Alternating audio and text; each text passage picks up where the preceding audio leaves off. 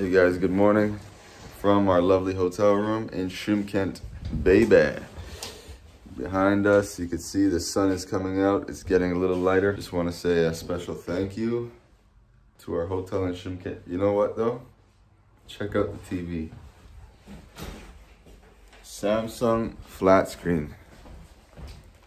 That's amazing. All right, we're gonna head out. We're gonna give the key back to reception here. Okay, so we just finished a little breakfast, and to be fair, like, don't think that all the hotels here are like this. They're not all like this, so don't make fun. It's because we have a cheap hotel. We took a pretty cheap bus tour. It was like $50 US each. So this hotel is probably like around $10 US. So that's already a lot of the money gone, right? So because we booked a cheap tour, you get a cheap hotel.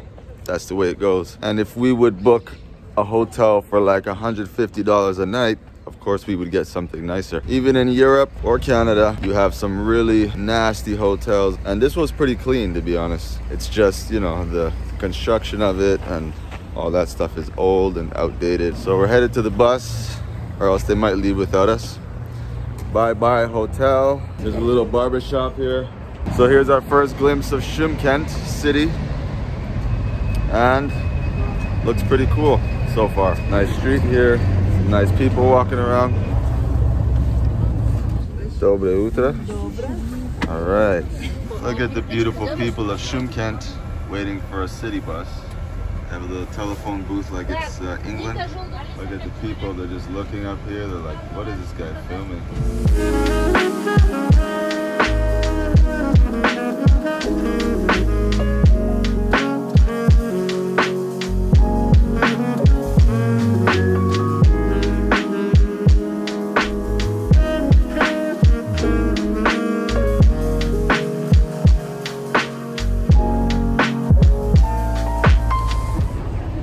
Alright guys, we are here.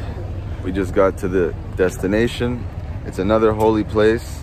It is the mausoleum of Domalak Ana. The landscape here is gorgeous. They have like rolling hills, and well, it's like flat but a bit hilly, and they have a beautiful mountain in the distance, or mountains in the distance. It's kind of like a foggy-ish day, but you can see in the distance mountains. This is the mausoleum of Domalak Ana.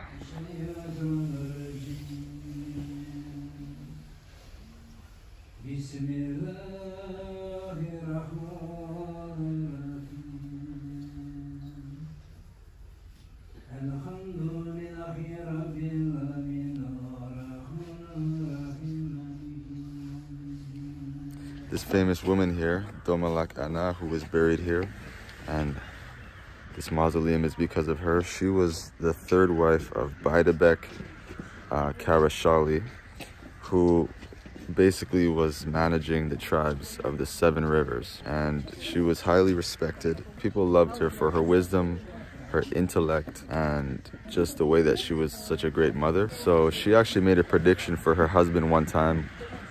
In the village they were attacked, and she made a prediction that all the horses would come back, because some people came, another tribe came and stole thousands of horses. So she made a prediction that the horses would come back to the village and don't go fight.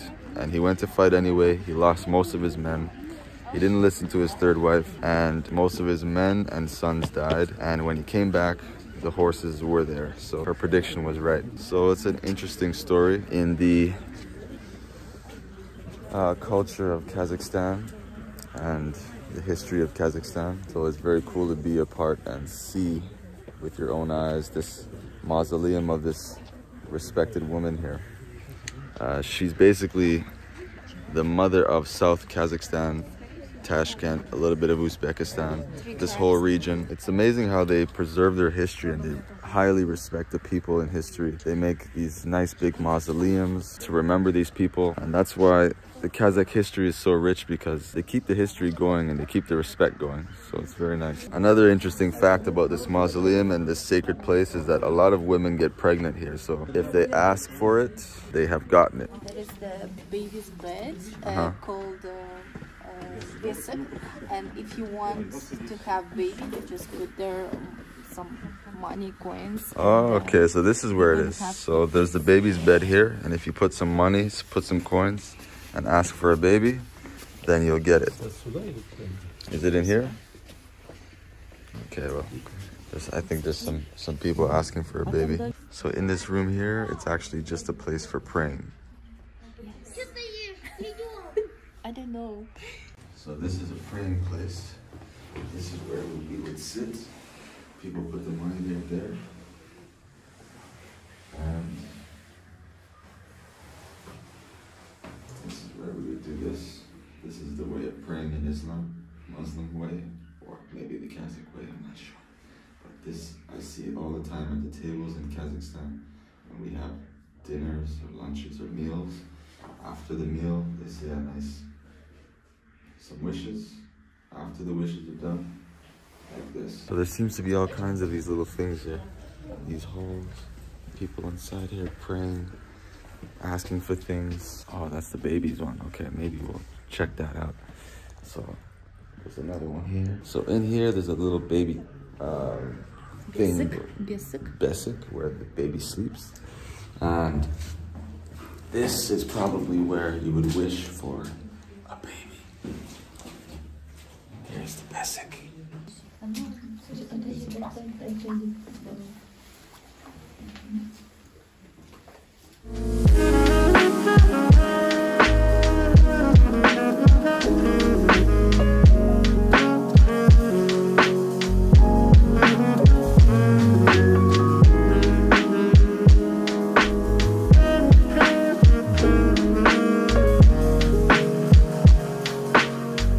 So we're done looking at the mausoleum. Now there's just nice little paths to walk on, little stores like this with stuff that they're selling, little jewelries and stuff.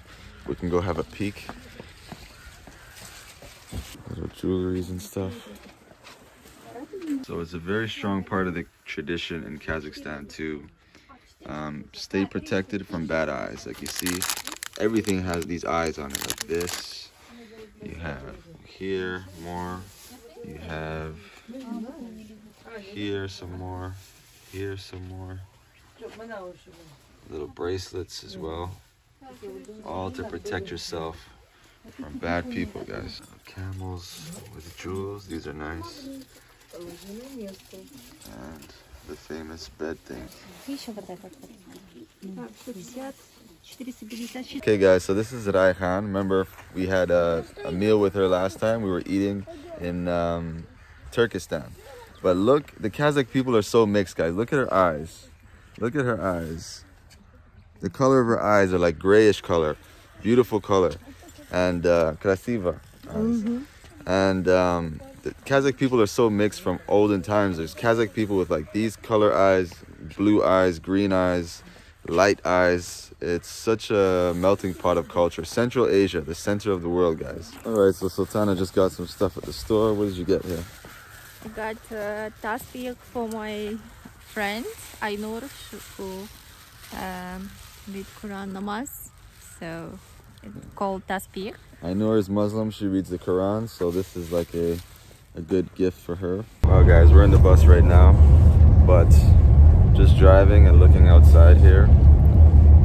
The grass is so green, the dirt is such a nice color. I think this is like beautiful land for farming, and you have mountains in the distance. Like, I would have a house right here, no problem. It's gorgeous. A little slice of paradise, but nobody's really paying attention to that, you know.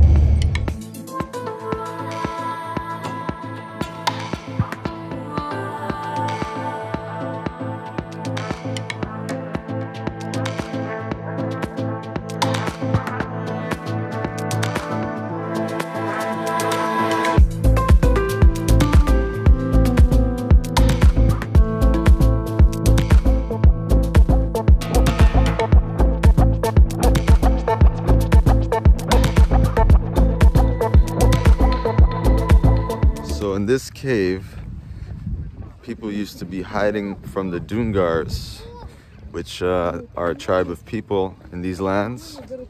When the Dungars used to attack, this was their hiding place so that they can be saved, save their families. I can't imagine how that would have been, how terrible that feels to be running away from an invasion. So we are arriving at the caves now.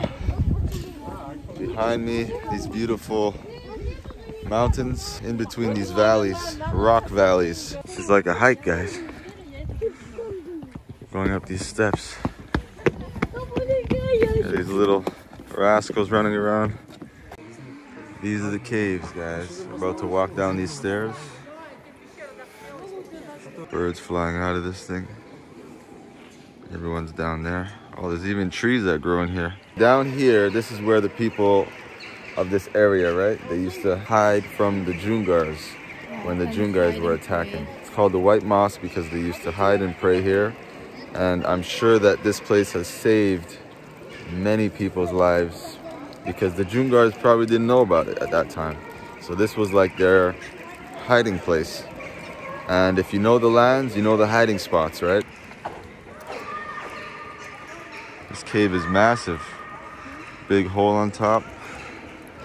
Water trickling down.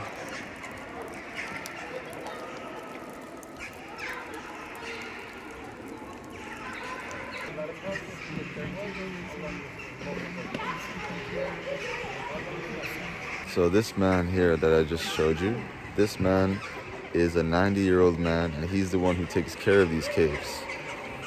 He's doing some praying right now. In the cave here, there are some hills. Where you see some hills in this cave, people are buried there. And he's taking care of the graves. He's taking care of this place. We're gonna pray with him. So we just did a little praying there. And Kadlegash is being mommy. She's making sure we're safe with the white hats. Thank you, Kadlegash. Rahmiyat. Ulkin Rahmiyat. Thank you very much. Ulkin Rahmiyat means thank you in, well, thank you very much in Kazakh language. There's a Chinese legend that there was a dragon from China who used to come all the way to Kazakhstan. It's not far, it's on the border anyways, but still, China's a big country, Kazakhstan's a big country. So one of their dragons used to come here and hide in the wintertime. So that's why apparently the Chinese people love this place. They come here a lot when things are normal. A lot of Chinese like to come here and see it because it's part of their legend too.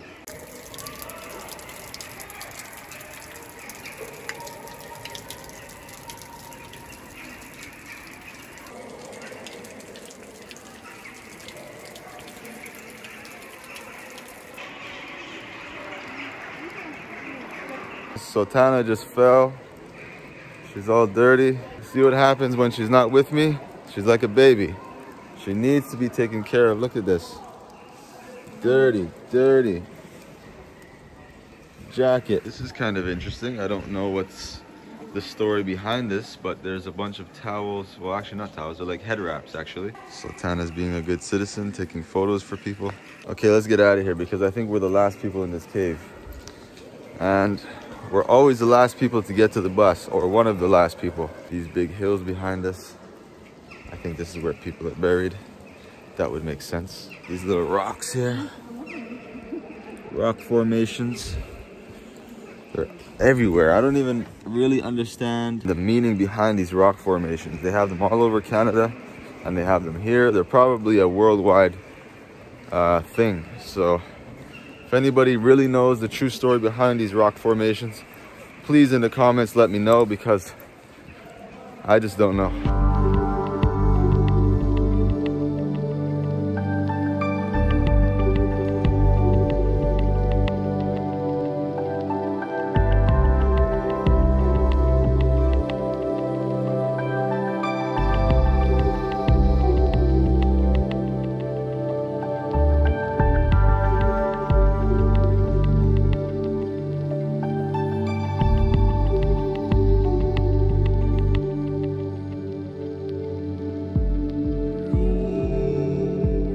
Kadlegash told us to make this pyramid of rocks and then make a wish. So I think Kadlegash knows something more than I do about this tradition. Heading back to the bus. That was a good experience. Okay, we're back at the bus. 23 is our number. We're going to lunch now. Julie, Julia, Julie, Julia, Julie, oh, oh. Moi j'ai mis.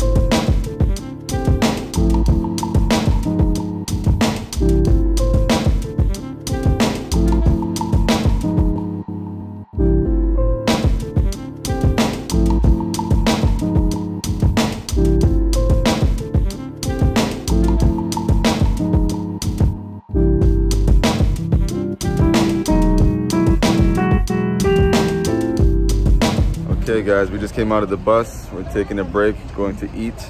There we go.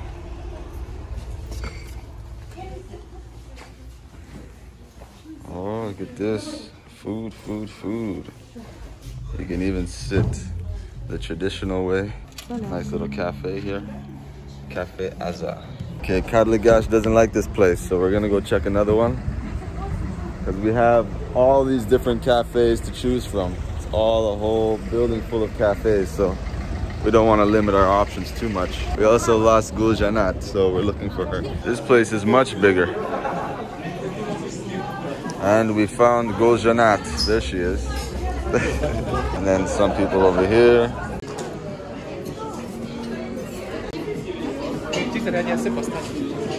Oh, look at this. Fruits, grapes. Okay, so it's kind of like a buffet place. We're gonna grab some stuff here ourselves, and then we can also order some stuff like hot meal stuff. Man, this place is so alive. So many people. It's just like everybody's grabbing stuff, and you have to pay for the stuff like the buffet stuff right away. But if you want to order something, like he'll bring it and then you pay after. Splav just came, so Tana is digging in. Yummy. Okay guys, finished eating, going back on the bus. That was pretty delicious. That place was like a bazaar. So many people in that place. Okay, ladies and gentlemen, global citizens, we're out of the bus again. We are at the mausoleum of Aisha Bibi. We're close to the city of Taraz. The women have to wear the headscarf again because it's a sacred holy place. Look behind me here. Beautiful architecture, of course. And Kadligash is ready to go. Kadligash, what's up? Tell us what you think about it. Hello. Do you like this stuff? Тебе нравится здесь? Да, да, yes. Обязательно. So yeah, so now we're going in to the place.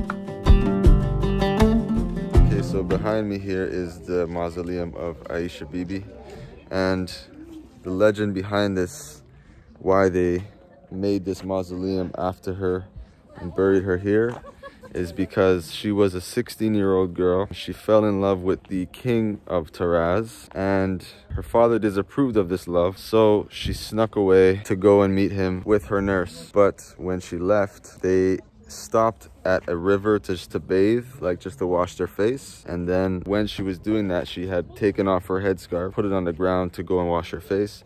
When she came back to take her headscarf, there was a snake in the scarf, and the snake bit her, and it was a fatal bite, so she died. So this here represents love, family, happiness. So the people come here to say some good wishes for health, a nice family, and for love. And the mausoleum next to the big one, this is Aisha Bibi, and the one over here, the small one, is for her nurse. And as we go to the back here, the front of it is a remodel because a lot of it probably was old.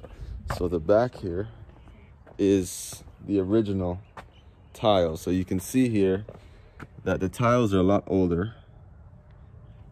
You know, you could feel it, you could see it. It's more ruined, it's uneven the way that it is, and then the ones over in the front are nice and new looking. Even here, see? New. And then actually here's a good contrast right here. Old, new. You can see the difference. Even these are even darker as well. So we just made some wishes in this mausoleum right here. A little Muslim prayer. I'm not Muslim, but I do the things when I'm in certain countries. If I'm in someone's culture, I respect their culture, and I do as they do. Generally, the people of Kazakhstan, especially in the south, are very traditional, very spiritual, and a lot of wishes, a lot of mausoleums, a lot of respect, a lot of going and remembering the dead and stuff like this. They put a lot of time and energy into remembering the ones who passed away, which is pretty nice. Okay guys, so I just want to explain something quickly. The tour guide here is Arina, right? Right, Arina, yeah. So she has an amazing story she was telling Sultana before, and she translated it to me. So I just wanted to get this story because it's so amazing. It touched my heart, so I know it'll touch yours. Whenever people do things that they love, that's the nicest thing to hear and to see. So I'm gonna let her explain here what it is, how she became a tour guide in the first place. Здравствуйте всем, я хочу вам поделиться историей, именно то, как я стала гидом, экскурсоводом не только по Алматинской области, а по всему Казахстану. Когда я была маленькой, я впервые уже увидела озеро Кайндар. Это было приблизительно в 2000-х годах. И когда я его увидела, у меня просто зародилась маленькая мысль, как было здорово привозить сюда людей. И вот уже 6 лет я занимаюсь своим любимым делом. И вам желаю того. Желайте, мечтайте, и непременно ваши мечты сбудутся. Спасибо. That's the story. I think it's very touching. Rahmiyat so much for everything. She's been an amazing tour guide. And if you come to Kazakhstan, especially Almaty. Exactly. So anywhere in Kazakhstan, even Turkey and I think United Arab Emirates, if I'm not mistaken, she does tours in all kinds of places. If you're Russian speaking, you're good to go. And for English, I can help you out as well. But I'm going to give the links in her description, Instagram, and her information, so you guys can come check her out, all right? Thanks. Peace. This guy here, he's selling these beautiful Kazakh traditional hats that I love. These are like my favorite hats. And of course, I find the females in here. Gojanat's in here buying stuff. Karligash is buying stuff in here. And this one over here. There's some beautiful things in here though. Okay guys, we're out of here. Fresh Kurt. We're done the tour. The tour is over. Finito. And we're on the bus now. We're gonna be heading back to Almaty. It was an amazing trip. I'm very grateful for the experience.